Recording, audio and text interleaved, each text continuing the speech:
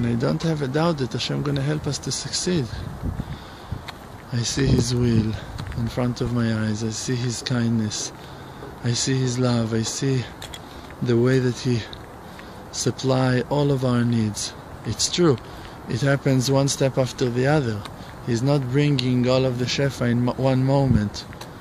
But like I said yesterday in the class, the reason that He's not bringing it all in 1 minute is only because that He wants us to be close to Him in a perfect way.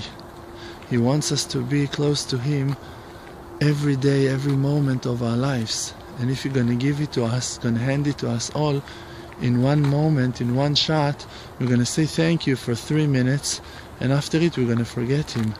And we don't want that, and He don't want it either. So this is why He's giving us what that we need, slowly, slowly, one day after the other, and He's building our faith and confidence for that moment that when we will be really ready to the shefa, to the big money, for the big success, we're going to receive it and not going to forget Him, not going to forget that it's from Him.